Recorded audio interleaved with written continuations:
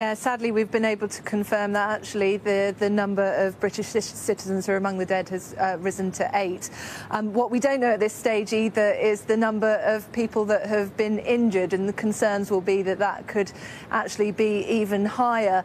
The Foreign Office itself is really trying to steer people towards their website when it comes to the advice that they're giving out to people.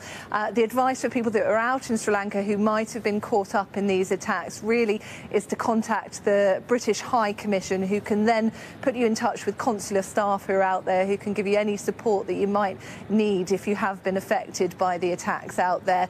If you're in Sri Lanka and you have been obviously near to some of these attacks, but you haven't actually been caught up with them, they are recommending that people should contact their relatives back here in the UK, because obviously the Foreign Office has been inundated with calls from people here in this country that have been concerned about what might have happened to their relatives. Communications on the grounds are very hard at the moment, but yes, we've had confirmation certainly within the last few minutes that the number of British citizens has now risen to 8 people, and that's at least 8 people. There's concerns that could be even higher.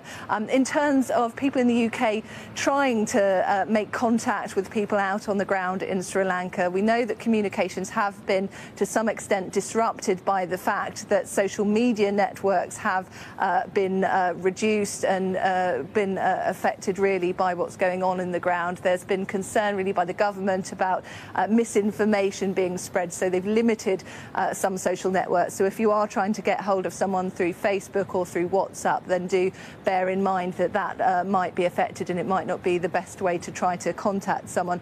Overnight, we've also heard from Jeremy Hunt, who said that over the coming days the UK fully intends to support Sri Lanka in any way that they can. They've also cautioned against really any speculation as to who might have been behind these attacks.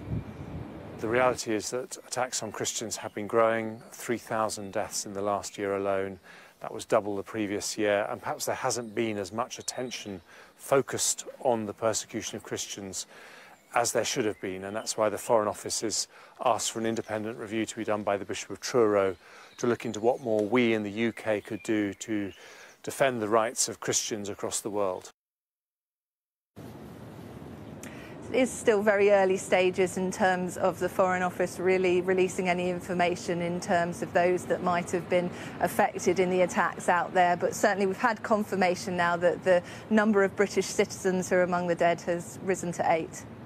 Katie, many thanks. Well, let's return to Neville Lazarus joining us from Sri Lanka. I mean, Neville, what we were hearing in the last hour, further to the curfew that took place last night, there will again be an 8 till 4 curfew where you are.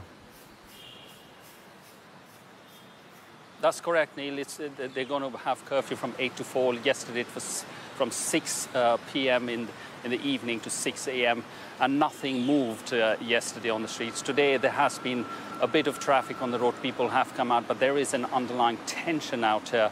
It is slowly crawling back to normalcy, but it will take some time. The investigations into these attacks have started.